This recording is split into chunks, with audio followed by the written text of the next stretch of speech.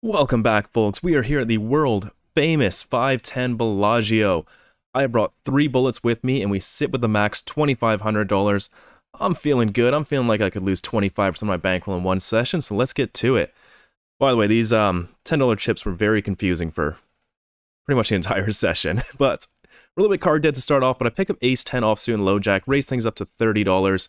Not 60 this time, as I did a couple times, but raised up to $30, folds round, and both the blinds make the call. So we are 3 ways to a flop of King Jack 7, 2 clubs. Beautiful flop. We do have the gut shot and the nut flush blocker. So when it checks to me, I fire out for $30. We do get some action. We get both callers. We're heading off to the turn, which is the King of Hearts. A little bit iffy now, but when it checks to me, I'm going to keep firing for 110. Even if my opponent has a king, it's still going to be like a little bit of a rough spot, but if they don't have a king, they're obviously going to fold.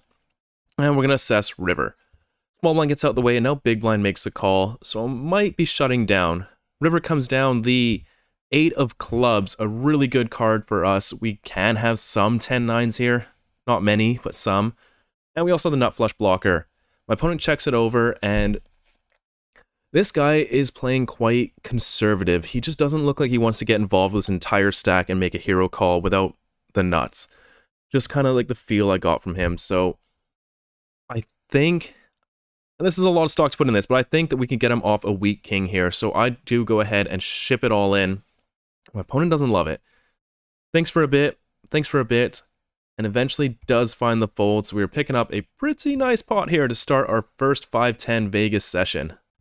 Look at that, picking up another premium, ace-10 offsuit again, and I raise things up to $40 on the button. I do go a bit bigger on the button than normal, and now small blind fires at a 3-bet of $200. 5x out of position. Seems alright since we are quite deep.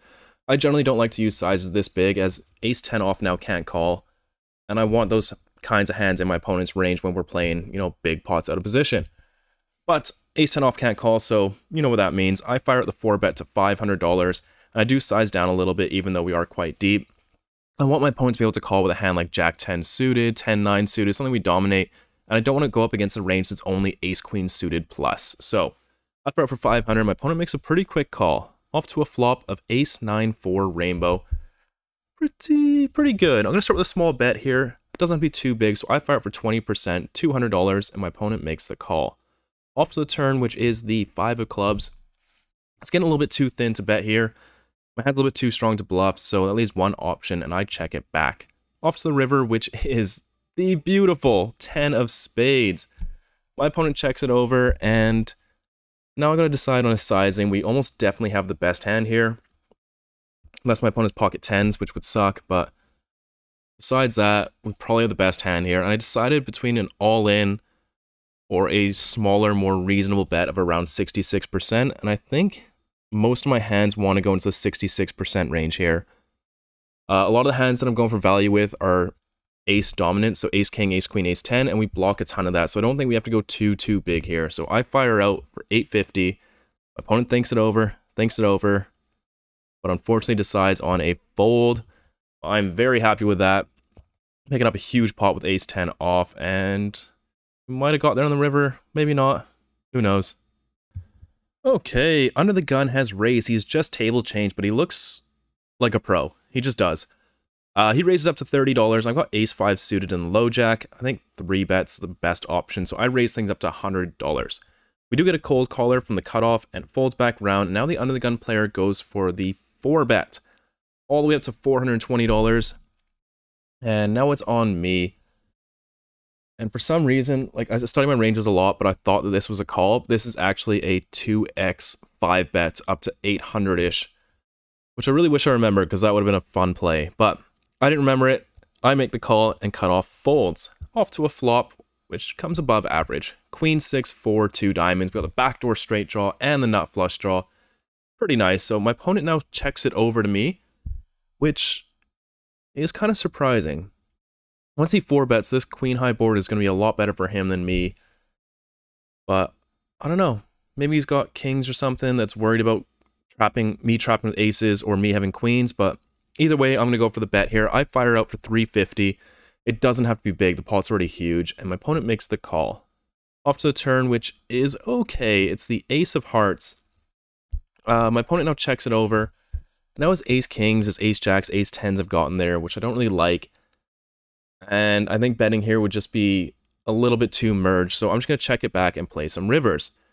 River's really bad. It's the king of spades, losing to a lot now. And now my opponent fires out a bet of $800, about half pot. And I don't see anything that we beat here. We beat pocket jacks and pocket tens, and that's it. Yeah, if my opponent can find those bluffs, like, good for him, but I just don't think we're gonna be good here, so make a pretty frustrating fold here. Things were looking good on the flop, okay on the turn, and then just disaster on the river. That one is not gonna go our way. On to the next hand, we have 8-6 of hearts in the hijack, raise things up to $30, and only the big blind comes along for the ride. We go to a flop, which is pretty nice. Ace, jack, 10, 2 hearts. He checks to me, and I don't know if there's a small or big bet flop, but I decided to go for a small bet this time. It's probably never wrong to do this, so I fire out for 20, and my opponent makes the call. See a really good turn card. The King of Hearts, putting a one-liner to a straight, and more importantly, completing our flush. Now my opponent actually leads out on this card for $60. I don't know, I just feel like he'd bet bigger with a flush, or just not lead at all with a flush, so I really think he's got a queen here. I look over to stack, and I remember him having like $300 in blacks, and I was like, oh, the rest of his chips must be at most 150, but he has 700 behind. Those $10 chips are very deceiving, so I just move all in pretty quickly. I don't even ask him for a count. My opponent takes about 10 seconds before flicking in the call. I announce flush. He shows his hand. We're off the river, which is the 3 of clubs, and my opponent has the 9-5 of hearts. Oh, that is devastating, but I really thought we could get a nice free roll, or make it look like we're trying to get a free roll with like ace queen with the ace of hearts, a hand like that, and then maybe he would hero us off with a queen, hoping for the chop, but unfortunately not. We're gonna get flush over flush for the max that hand. On to the next one. We are playing against the same opponent. Let's see if it goes better for us this time. He has limped under the gun, and I raise things up to $40 with the ace-7 of spades. Folds back round, and he's the only player to make the call, so we're going heads up to a flop, which is beautiful. Ace, jack, 7, 2 diamonds. Pretty connected flop. There's a lot of hands that can continue here, so I'm going to fire out a pretty big bet of $60. It's only 2/3 pot, but for a flop bet, it's quite big. My opponent makes the call. Head into the turn, which is the 9 of diamonds, completing the front door flush. My opponent once again checks it over, and I think we can absolutely still go for value here. He led out with a flush, so that means his range is a lot weaker this time, so I fire out for 150. He makes the call again. We're heading to the river, which is the deuce of hearts. My opponent checks it over, and it's pretty clear we got the best hand here. He would have led out at some point if he had a better hand, so even if I had a bluff, anything, I would go for a very big bet on the river. About pot sounds good, so I fire out for $500. Put my opponent in the tank, thinks it over. Unfortunately, this time decides on a fold, but we're picking up a smallish medium pot here, getting back to unstuck. Picking up king jack offsuit in early position here. This shouldn't really be a raise, but I make it $30. We do get 2 callers, so we're going 3 ways to a flop, which is quite nice. Jack 6-5, 2 clubs. I fire up for 1/3 pot, $30 here. Low jack makes a call, and now hijack raises to 130. Little bit iffy, him raising to 2 players, but I'm not believing this just yet, so I make the call, as does the low jack. We go to a pretty interesting turn, which is the 4 of clubs. Pretty much everything gets there. So I check it over, and action checks all the way through. Head into the river, which is the 8 of hearts. Doesn't change much, but I don't think we go for value here. I check it over. Low jack fires out for 300. Hijack folds, and yeah, not much I can do here. This is unfortunate. I don't think I can hero this off, so I just make the fold, and we're off to the next hand. So this is actually a time-rigged game, which means there's no incentive to actually chop the blinds. You may as well play them. Small blind now opens up to $30. I got aces, so I immediately 3-bet to 100, and he takes about 3 whole seconds and fires out a 4-bet of 350. Love it. Now, in this spot, this is probably going to be a 5-bet to about 620, I think if my math is right. 620 to 500, something around there. Sorry, 620 to 700, somewhere around there.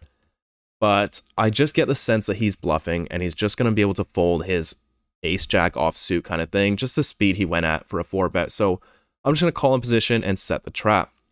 And go to a flop of ace-jack-6 rainbow. If he wasn't bluffing now and he had kings, queens, we're not really going to get any value. If he's got jacks, that's the only hand we get paid by. But he fires out a very small bet of 160. Raising here would just be insane, so I make the call. We're off to the turn, which is another jack. Pretty interesting, but he's just not going to have any jacks here, right? Like, he can have pocket jacks for sure, but he's not going to have, like, king jack offsuit or something like that, I don't think. So he checks it over. We're just going to have to trap and pray that he puts money in on the river. So I check it back. River is the 4 of diamonds. Nothing changes. Unfortunately, he checks it back once more. I just don't think he's got anything here to call with, besides quads. And if he's got quads, he's got quads, or if he's got ace-jack. But besides that, I don't think there's anything we're getting value from, so may as well go super big, make it super polarized, and at least that way when we have bluffs, it has more chance of getting through as well. So I fire an all-in wager. My opponent doesn't think for too long, and like I said, we just got this board way too locked up. There's not much he can call with here, and my opponent does make the fold. I do not think a size of like 1/5 pot here on the river does anything. I think he still finds a fold. So I don't think we're getting any money out of him no matter how small I bet, unless it's like $30. But I'm not going for $30, so. The final hand, button is raised up to 30, and I make the call in the big blind 9-5 suited. Off to a flop of 9-4 deuce, 2 hearts, 1 spades. We got top pair, but it's pretty weak. I check it over, my opponent fires out for half pot 30. Nothing to do here but call. I think raising a little bit too thin, so we're heading to a turn, which is the jack of spades. It's 1 card over my 9, but I'm not too concerned with it. I check it over. My opponent now fires out for 50. And now I really want to raise. I think we're good here, but the board's very dynamic. We are out of position. Our hand's very weak if we do raise, so I just toss in the call. We're going to go to a river, which is the 10 of hearts. I check it over. Now my opponent fires out about 66%, $140 here. Something feels off. 50%, 40%, 66%. It's a very weird bet sizing line, and I feel like he's connected with this river. Something like 10-8 comes to mind. Ace-10 maybe. Something just feels like he hit this river and is going for thin value, and I don't think my 9-5 is good anymore. At least that's what I was thinking in my head when this went through. So I fired a raise all the way up to $400, and my opponent thinks it over, and then makes the call. I table my hand. It is no good. My opponent, the 10-4 suited. It's interesting flop and turn bets, especially for those sizings. I don't know, those are bluffs or value bets. And then on the river, he did make a really good call. So nice hand. That one is not going our way. We're going to end this 5-10 session a little bit stuck. Alright guys, that's going to wrap up my session over at the Bellagio 5-10. Unfortunately, the only 5-10 session I played in Vegas. I'll be playing more now that I'm here in Arizona, but for that session, we were in the game for $3,500, out for $2,480 for a pretty small loss of $1,020. You know, I'll take it. The bankroll numbers would have been in episode 68, as this one is released post-date. But anyways, thank you so much for watching.